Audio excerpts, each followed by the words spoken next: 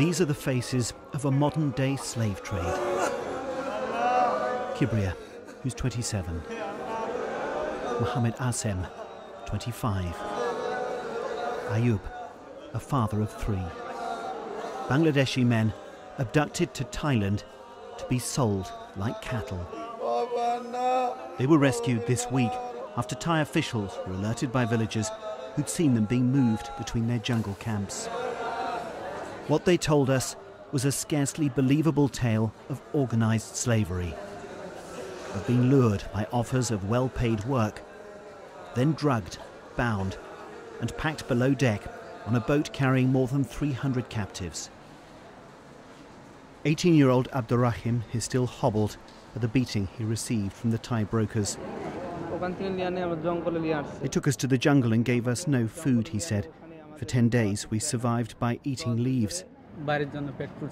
My heart is burning for home, said Absramia, a father of 3 young children. All I can think about is how to get home, how I can see my family again. We were taken back to where they'd been held. A marshy, indented coastline, ideal for concealing people. Well, it may look a bit basic, but this rudimentary bridge over a mangrove swamp leads to one of several holding centres just in this area. And it tells you this is not an improvised operation. The slave trade is well established in this part of Thailand. The district chief, Manit Pientong, pointed to all the signs that a large group had been here for several days. They were moved at least twice to different camps while the brokers negotiated their sale.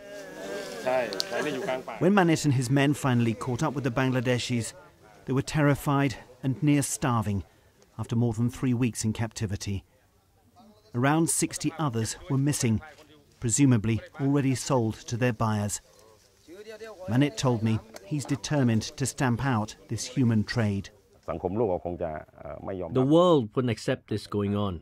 I live in a district where we can stop this practice. That would demonstrate our sincerity. We need to fight this to make Thailand a better place. The captives have identified this man as the most brutal of their guards, but there are other more powerful figures involved. Will the Thai government back the district chief and move against them? And what will become of these men who so narrowly escaped being sold into years of slavery? All they want now is to go home. Yet the Thai government is inexplicably dragging its heels, leaving them stuck here, still waiting for deliverance. Jonathan Head, BBC News, Phang Nga, southern Thailand.